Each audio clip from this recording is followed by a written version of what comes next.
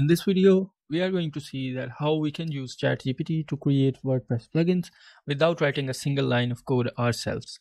This is going to be a short tutorial. However, make sure you watch the entire video because later in this video, I'll show you which prompts you need to use to get the working plugin from ChatGPT. So here you can see that this is before I asked the ChatGPT to write the plugin for me to disable the right click on my WordPress based website, and this is right after I inserted the plugin that ChatGPT created for me. So here you can see the installing the plugin option here. So without further ado, let's get started. So here you can see that I am on the ChatGPT, and here I'll insert a prompt that is to write the code to disable right click in WordPress website. Here you can see that it has already started writing the code, and it is suggested that we require the JavaScript code to disable the right click functionality on our WordPress based website. Now it is suggesting the whole code and writing the whole code for us that we can use on our website.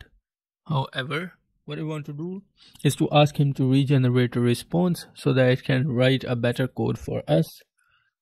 Alright, so here you can see that it has already generated another code for us. This one is also the JavaScript code, but this one is very short code that will not affect the speed of my WordPress based website. So now what I want to do is to simply copy this code by clicking here. However, I would like to read what it is saying here. It is saying that in order to make this code work, you should add this code in the header.php file of your WordPress theme. So before asking him to write this code as a plugin, I want to test this code that whether it is working or not. So right now I am here on my website. If I refresh this website and if I right click, you can see that right click is currently working on the website. So now I am in the dashboard of my WordPress based website. I'll go to appearance, and then from here I'll click on this theme file editor. So from here I want to choose theme header. As ChatGPT suggested, we need to insert the code in the theme header file. So I'll paste that code in the header file of my theme, and then I'll hit update file here. Now you can see that we have a success message here. If I go back to my website and if I hit refresh again, now if I try to right click here, it is not working. So this indicates that the code that ChatGPT has created for us is actually working.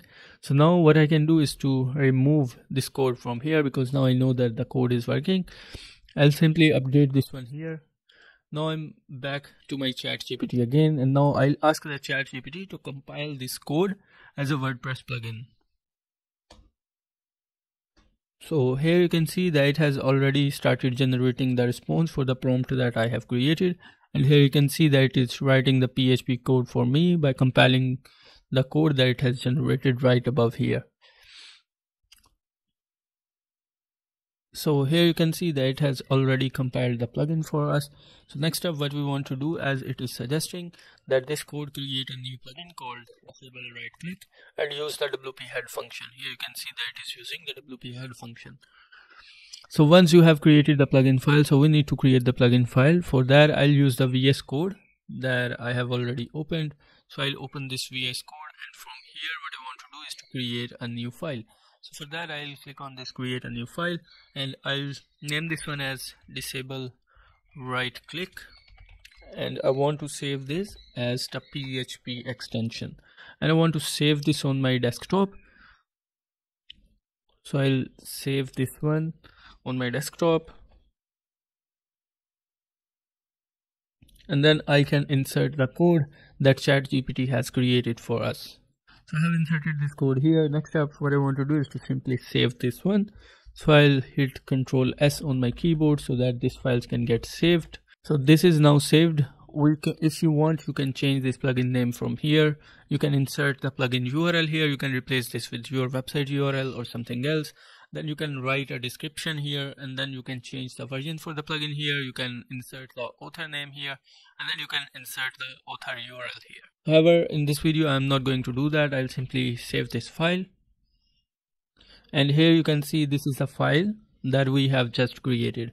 Now what I want to do is to select this file, and I'll right click on this, and then using the archive tool, I'll add this into the archive. So from here I want to use this zip option here, and then I'll hit OK, and this file should be compiled as a plugin. Here you can see now we have this one as the plugin. Next up, what I want to do is to go to my WordPress dashboard, and then I can upload this file as a simple plugin, and then we'll activate this file. So for that, what I want to do is to go to my WordPress dashboard again.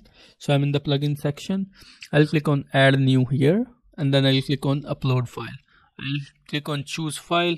I'll go to desktop, and here you can see I have this file that we have just created. I'll select this file, and then I'll click on install now. So now I'll simply activate this plugin here. So now we have this plugin activated.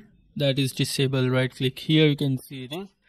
So I will go to front end of my website, and I'll hit refresh, and now I am doing the right click and this is not working. So this is how you can create any kind of plugin using the ChatGPT. This was just one of the examples that how you can create those plugins. I hope you have learned something new from this video. If you like this video, please consider subscribing to the YouTube channel and make sure you hit the bell icon so that you will always get notified whenever we upload new video. Thank you very much. See you in the next time.